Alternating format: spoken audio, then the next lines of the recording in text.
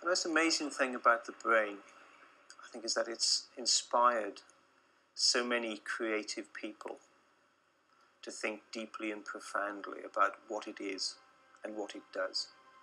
Writers, filmmakers, artists, as well as scientists, to really think about and ask the big questions about mankind, the big questions about society. I sometimes think of it as a kind of metaphor for the ocean.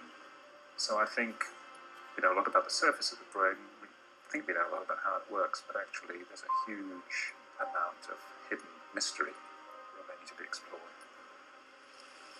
Aristotle 2,000 years ago was asking, how is the mind attached to the body?